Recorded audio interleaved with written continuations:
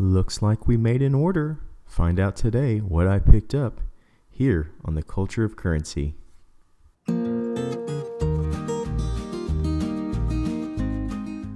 That's right, folks. Went to APMEX, picked up some things, and I also picked up a board finally so that I can highlight channel stickers. So if you have a sticker you want to send to me, please do. P.O. Box 1086, Salina, Texas 75009.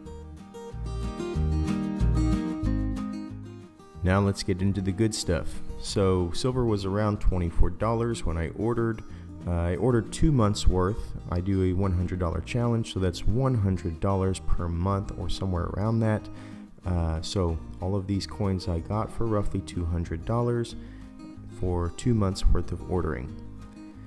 January is not the best for new designs. They usually are later in the year, and so I did have to get a little creative, and I went and bought some older coins that I've always wanted. So look forward to doing those videos as well as some of these newer 1-ounce coins that I got. First thing first, we are looking at the Lost Tigers of Cambodia coin. This is a nation that I did not have in my collection, and of course I love tigers, so it was a must-have. We see an awesome depiction of Cambodia here on this side. Can't wait to dive deep into this one. I picked it up for $33.77.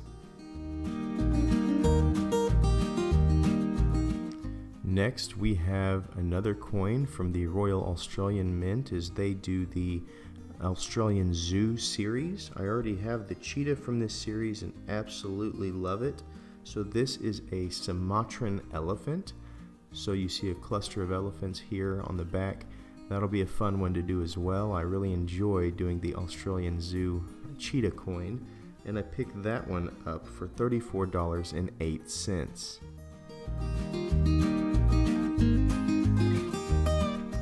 Now we have the Republic of Chad. We've got a few coins from Chad. All are awesome.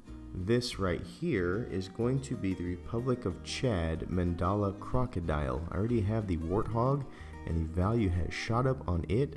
This features a crocodile, which I do not see very often in coins, and I love alligators, and it's basically the big brother of the alligator, so I had to have this one. This is the Mandala Crocodile.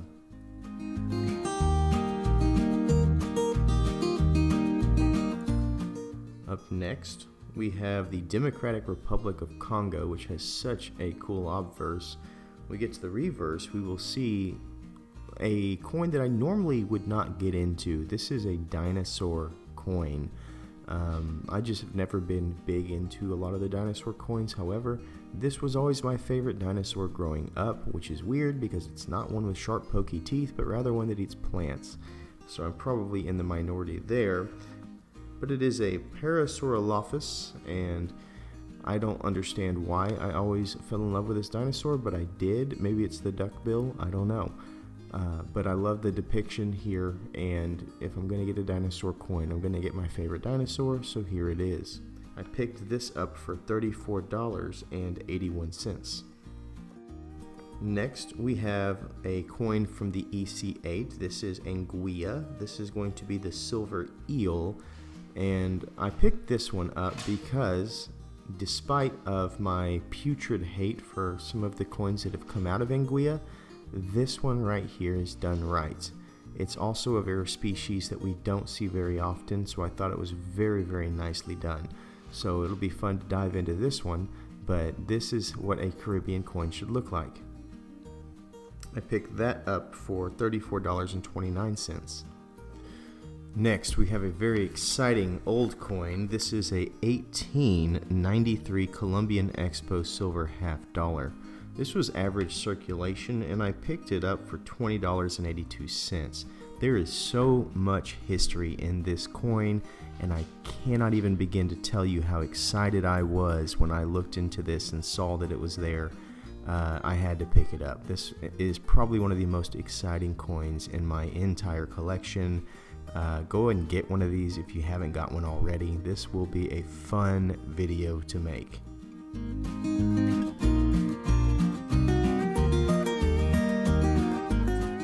Up next, we have a very simple coin that basically all of you have, but I wanted a BU version of this coin so that I had kind of a high standard to look at. This is a BU Mercury dime.